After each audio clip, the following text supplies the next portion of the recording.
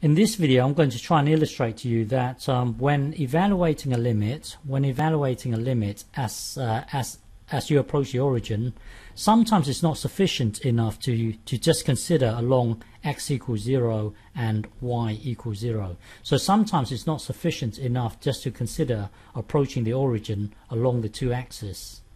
So sometimes it's not sufficient enough, because you've got to approach the origin in all directions. So you might have to consider approaching the origin in a straight line manner, or maybe like this. So you're approaching the origin in a straight line manner, or maybe in a quadratic manner. You're approaching the origin in a quadratic manner, like this, or like this. So you've got to consider approaching the origin in all directions, because for limits to exist, you must be able to head towards the same point in all directions, no matter how you approach the origin. Or maybe consider approaching the origin in a cubic manner, like this, something like this. So this is like y equals x to the power 3, like this. So you're approaching the origin in a manner of y equals x to the power 3, or e to the power of x looks like this. E to the power of x minus 1 will look something like this. You see, you could approach the origin in an e to the power of x manner as well. So the whole point is you could approach the origin in all possible directions. So well, along x equals 0, if we put 0 into the x, that will then become 0. This whole thing here will then become this, giving you a limit of 0 if you approach it along the x-axis. Along the y equals 0 axis, put 0 into here and into here. This whole thing will become this, giving you a limit of 0. But then that's not sufficient enough. If you approach, now for this example, if you approach the origin in a straight line manner, it will lead you to a different height, it will lead you to a different output, it will lead you to a different z value. So let's consider approaching the origin in a straight line manner. So in a straight line manner would be something like this. Well, if you approach the origin in a straight line manner, this is a trick that we would use. So to illustrate us approaching the origin in a straight line manner, we would use this trick. Let y equals mx. So m represents a gradient. So if the gradient is steep, if m is of a high value, that means the gradient is steep. If m is a low value, then the gradient is shallow. So you're approaching the origin like this. So the trick we would use is to let y equals mx. So put this into here, and then into here. So if you put this into here, it will then give you this.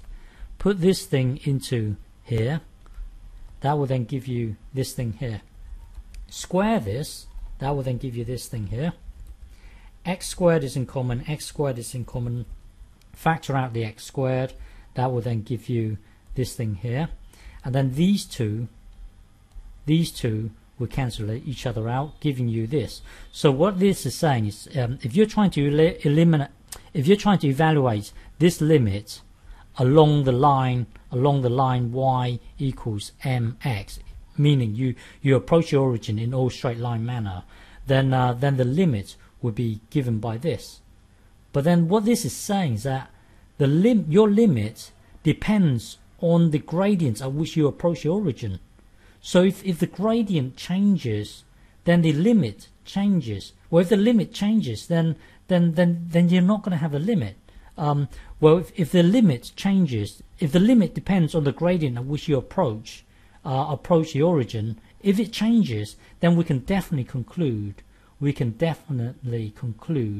that then the limit of this does not exist, because the limit changes depending on the steepness at which you approach the origin. So if m is 3 here, then it will give you one limit. If m is 2, if m is 2, if the gradient is 2, then it gives you a different limit, then it changes all the time. So we can definitely conclude that that the limit of this does not exist, because it changes depending on the gradient.